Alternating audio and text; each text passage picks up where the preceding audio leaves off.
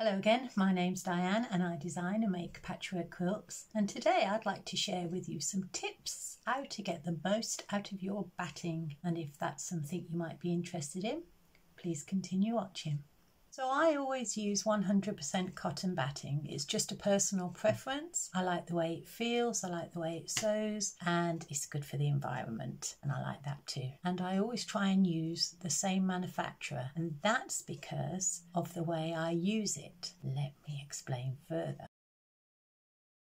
I've just been on Amazon to have a look at up-to-date prices of batting, the sort that I buy. So typically I might make a quilt that is probably 60 inches square. I would get away with buying some cotton batting that is 72 inches by 90 inches. And today's price for that on the sort that I buy is £19.99. However, if I was to buy a piece of cotton that was 90 inches by 108 inches, that is also £19.99. So if you think you're going to cut off the surplus and save it, then the cost is the same, but there's a whole lot more left over for the bigger size. And I'll tell you what I do with the pieces that I cut off. And so it's not rocket science. So the larger pieces I join together using a large zigzag stitch on my machine. I just butt them together, straight edges against straight edges. And this is why I always try and use the same manufacturer, so that I'm always joining like with like. So if there's any differences in the manufacturing process, it won't show up. So that's how I use up the larger pieces. And as long as when you put your sandwich together, you follow the quilting instructions. So normally it says about 4 inches, I think, quilting density, but I always tend to go a lot closer than that. Mine's probably about 2.5 inches,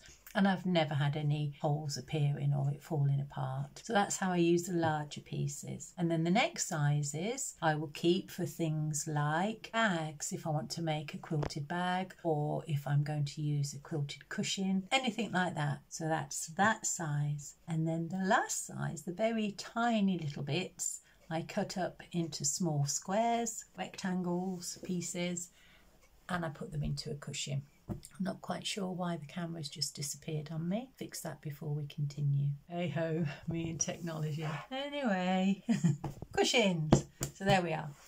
They're nice and dense when they're filled with 100% cotton batting, breathable, and they are biodegradable, which is great. So I like to use these in the garden. If we're going on picnics, they're great for in the car, nice sturdy ones. And also, if you need a firmer cushion for anything else, it's also really good. So my husband wanted a lumber cushion, and I'll show you the process that I use making that with my leftover batting. And so I've made the lumber pro forma, and it's made out of the cotton batting.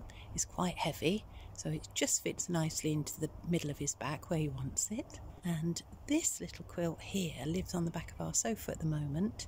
It's one I've made recently. It's called Autumn Breeze, and I'll put a link to that below. And I'm thinking I'm going to make a cover using this fabric so that they'll match. So I've got some of this fabric left over. This is damson, and it's a William Morris print, and it's called Strawberry Thief. And this is a crimson, and this is an ochre, and it's larkspur, and that's also a William Morris print. And I'll show you the design. So this was the design of the quilt, and now this is going to be the lumber cushion. Okay, let's get on and have a look. And there we go, that's all the pieces ready. So it's a little variable star in a lozenge shape. I'll sew this together, and then I'll just put a little bit of a border in the damson just to preserve the points. And there we are, that looks really pretty, I think. So it's 14 inches deep by 20 inches wide, and I've had a little bit of fun with this bird fabric. So I've got a row of birds sitting along the bottom, and I've made sure they're directional, going up each side, across the top and coming down. Okay, so I'm going to find a piece of batting now, that size. Well, the batting was only just big enough, this scrappy piece of batting that I found in my stock. So I've sewn in the ditch around the outside. I secured it with spray adhesive. So now I'm going to trim it, and then I'll find some backing, and then I'll quilt it. Well, it's all quilted, and it's looking very nice. In fact, it's looking a lot like a placemat, and I'm going to make it look even more like a placemat, because what I'm going to do is do some self-binding over the front. So I'm going to turn it in on itself, iron it, and then sew around the very edge. And then when I make a pocket out of this, I'm hoping just to get the tiniest little bit showing. So that's my next job. Well, I think that would make a really nice table mat for a winter's table. But now I'm going to turn it into the lumbar cushion. So I need to take this length of fabric, which is 20 inches, and then add 10 inches, so I've got a 5-inch overlay. It's just going to be the simple envelope. So I've hemmed each edge of the envelope opening, and I've attached each side on the shorter width. And as you can see, I've put a zigzag stitch there, and it's a very narrow seam because I'm trying to retain that blue feature on the other side.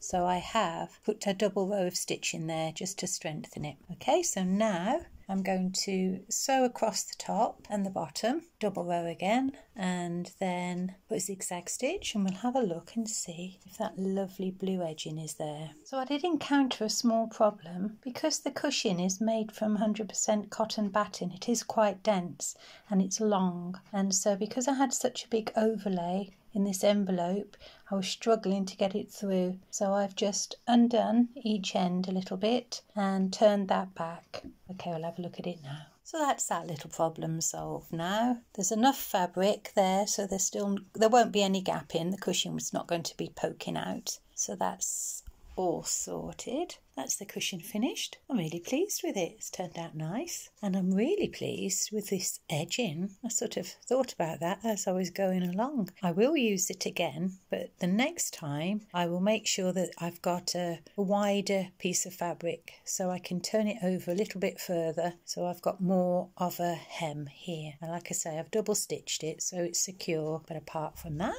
it's a good job done. Well, I think it looks very nice in its new home. He's very pleased with it. So now I'm going to move on to another cushion. And this is also for my husband Ken. And it is a heart pillow. And I'll show you that one. It's not a romantic gesture. It's one that's been forged out of necessity. When I say he's slightly under the weather, he's actually waiting for a quadruple bypass. So everything is crossed at the moment.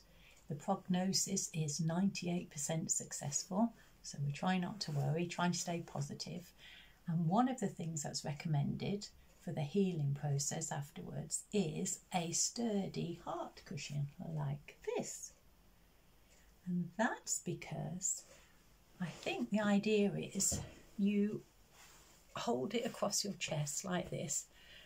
And apparently there's some coughing exercises you need to do to clear the lungs afterwards. So that's something that you use. And also just for getting up and down in chairs, they recommend that you basically hold your chest together by squeezing the cushion against you.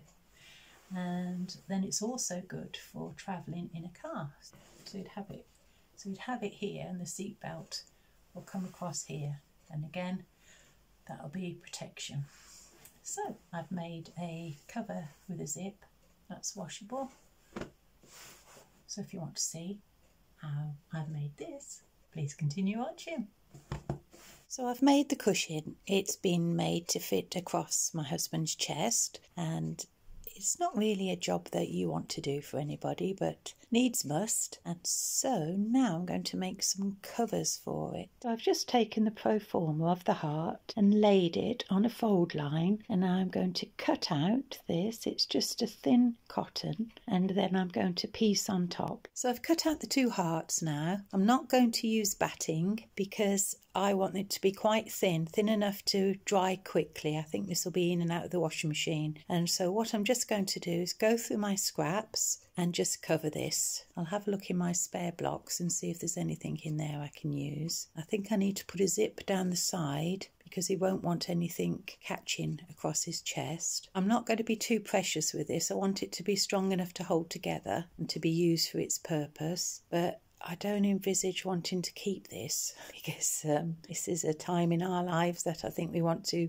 move on from swiftly. Okay, well, I found this daisy block that has bees inside it, and that covers a good portion of it, although my husband's not really sort of a flowery kind of guy, so I'm not sure whether he'd appreciate that, so I'll ask him before I start. But the other one, I think we've got a result for. It is Christmassy, but I don't think he'll mind that. It was a no, a very strong no to both of those designs, and what he's asked for is just something plain. So I've got a navy blue with a white polka dot, and I'm just going to sew in 1-inch lines on both. Very simple. So just chain piecing to save on thread, listening to the radio while he watches the football. So now I'm just going to sew around the white and leave a gap here for the zip, and we'll have a look and see what it looks like. So that's it finished, nice and sturdy. So there we are, 2 cushions for the man in my life. And now I want to do something that is fun. So I'm looking forward to getting these 3 months out of the way and happier times ahead. And it'll be Christmas almost then. So the next thing I'm going to make is something Christmassy. So if you hit the notification button, you'll catch that when it's posted. And that will be lovely, I hope. So thanks very much for watching. Thanks for spending your time with me. Take care of yourselves and each other, and I'll see you again soon. Bye.